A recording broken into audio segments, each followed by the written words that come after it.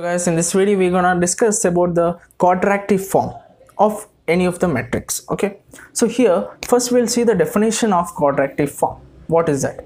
Homogeneous polynomial of second degree in any number of variables is known as what? Quadratic form.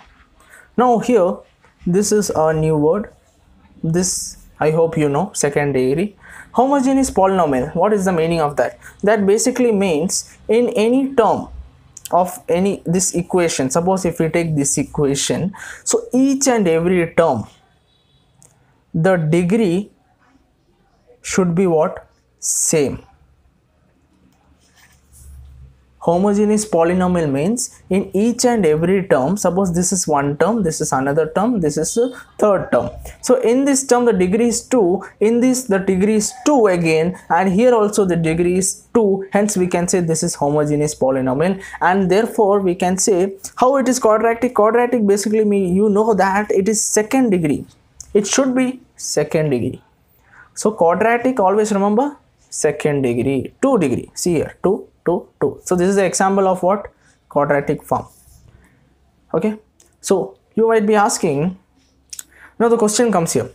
What is it? There are two kind of questions. One, they will give the equation and they will ask you to form the matrix, and the vice versa is another type of question. Okay, so write the matrix of the quadratic form: 2x square plus 3y square plus 6xy. You can see here the each and every term the degree is 2. Okay, so you need to form the matrix. Now how to form the matrix? Always remember here you have to see whether how many variables are involved. Variables, how many variables are there? X and y. Okay, x and y variable. So 2 variables, hence your matrix will be of order 2 cross 2. Simple. And always remember, whatever you are getting the matrix, that will be symmetric. Now what is the meaning of symmetric? Symmetric matrix means, if suppose A is the matrix, okay, A is some sort of any matrix, that it will be equal to A transpose. That means whatever given matrix, it will be equal to, whenever you find A transpose, it will be equal to the given matrix. We'll see, okay. So we'll just find out so always remember, you have to first see how many variables are involved. From that you will get what is the order of the matrix. Here we can say it is 2 cross 2. That will be symmetric also. We'll see, okay. Now what will be the value of A11, A12, A21, A22?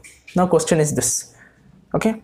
So we need to write all the values, all the elements of the matrix. Now always remember the diagonal matrix. What will be diagonal matrix? See here, A11 will be coefficient of what? Of x square. Next, A22, that is another diagonal element, it will be the coefficient of the other variable, that is y square. Okay, got it? Now A12 and A21 will be same. A12 and A21 will be same. That will be the coefficient of what? The left out. What is the left out one? Xy. You can see over here, xy. So what you need to remember, A1 is nothing but coefficient of x square, A22 y square, A12 and A21 is same. Why it is same? Because as I said, it is symmetric. We'll get to know, okay. So coefficient of xy. Simple. What I'll tell you one trick. What is that? 1 1. You consider x to be 1, y to be 2. That's it. A11. What is x? So x into x, it is x square. Y into y, it is y square. X into y or y into x, it is xy or yx. It's the same thing. In that way also you can remember, or you can make your own way in order to remember these things. Okay. Now A11 equal to this much, so I'll just write it off. A11 coefficient of x square, that is 2, so it is 2. A22, which is coefficient of y square, it is 3, and A12 and A21 will be same. What is that? Coefficient of xy, that is 6. So, and one more thing, I forgot to tell you that you have to take half of this, okay, into half. A12 and A21 will be half of coefficient of xy, okay, I forgot to tell you, that's fine. So it is 3, okay. So you have to just form it in this matrix. So I'll just form it. A11, 2, here also, here 3, here 3, here 3. We have got the matrix of the order 2 cross 2. Now why it is, I said already that it is a symmetric, it will be a symmetric matrix. Now if I name it as A matrix, if I try to find out the transpose of this, what is transpose? That means you have to interchange the row and the column.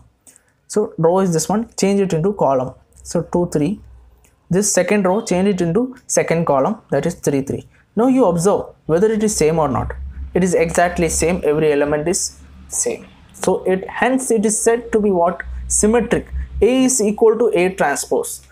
So it is symmetric also. So this is how you have to find the matrix of the quadratic form when it is given. Okay, we'll try to find out one more question based on 3 cross 3. So here you can see, write down the matrix of the quadratic form: 2x square plus 8z square plus 4xy plus 10xz minus 2yz. Okay. So how many, first step is that how many variables are involved? X is there, z is there, and even y is there. Therefore it is x is there, y is there, z is there. Okay. So therefore we can say the matrix will be formed of the order 3 cross 3 and it will be symmetric also. So we'll just form the matrix.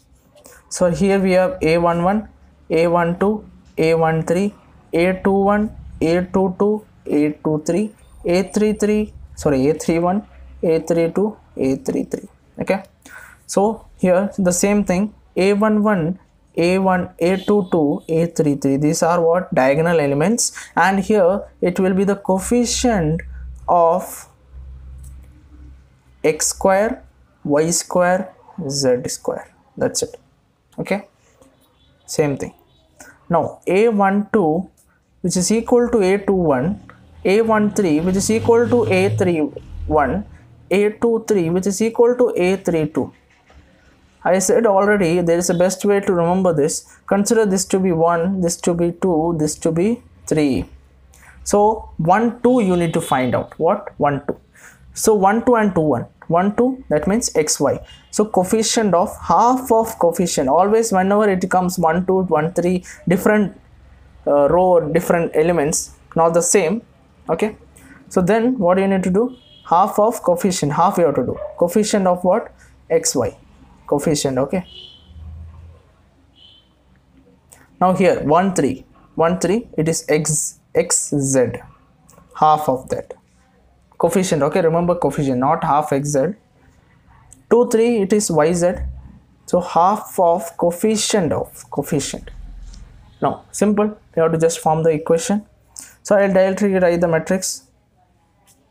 A11 is nothing but the x square. What is x square coefficient? It is 2. Okay, you can just see the equation over here.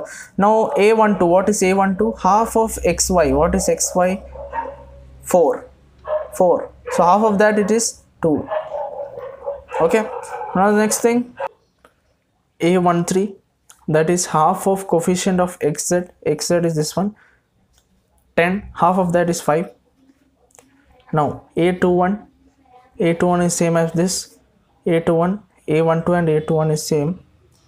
Okay. A13 and A31 same. Okay, you can just write it off. And what is coefficient of next one? A22, coefficient of y square. Here you can observe that y square is not there, therefore it is 0. A23 is this one, half of coefficient of yz coefficient is -2, so it is equal to what? -1. Therefore this term will be also, see, these two terms are same, this and this are same, these two are same, like that you have to understand and do. Okay.